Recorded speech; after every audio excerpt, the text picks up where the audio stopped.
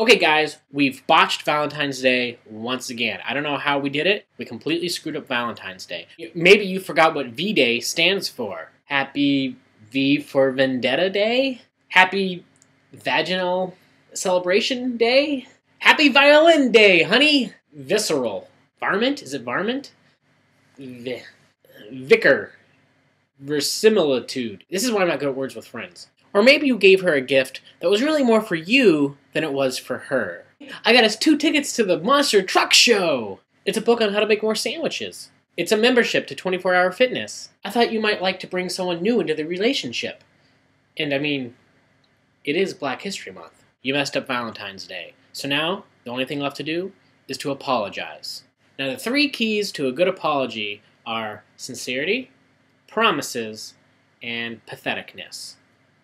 In order to fake good sincerity, you have to repeat yourself. Repetition is the key. I am so sorry. I am really, really, really, really, really, really, so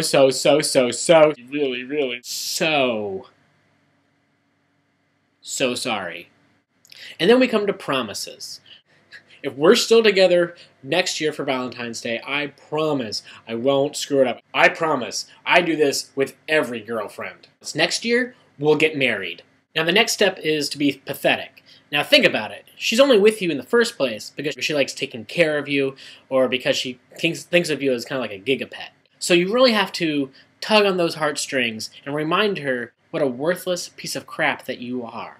I don't even know what happened. I mean, I had these grand, glorious plans and I was going to do something amazing. I was making a cake for you. I can barely even tie my shoes. I don't even know what a cake is. What's wrong with me?